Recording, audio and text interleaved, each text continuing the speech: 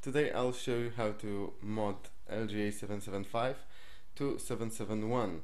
Many people encounter problems with it, and I will show you why and how. Okay, so this is ASUS P5B with the socket LGA 775. This one is already modded, so I will not show you, let's say, live. But as you can see, here and here we had those tiny things which has to be cut out. But as I encountered problem yesterday with this socket, I got imagined why many people have problems despite having those cut out. So there's another problem. On my ASUS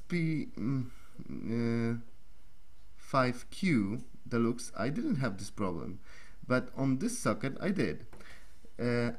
Here is the line where the CPU is lying, and here is the part where the sticker is, and there's a, let's say, a belt of this socket where the sticker is.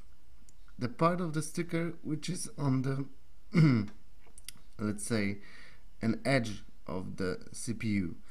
So what I had to do is to a little bit under the angle cutting out this belt so the whole CPU would be lying greatly and firmly on the socket. After cutting this out, I had no problems. But before, I cut those two parts and the CPU wouldn't start.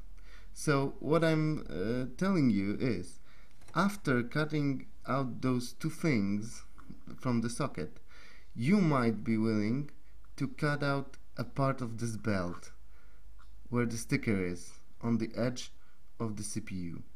When you cut it out, probably the CPU will lie much more firmly on these tiny legs of the socket.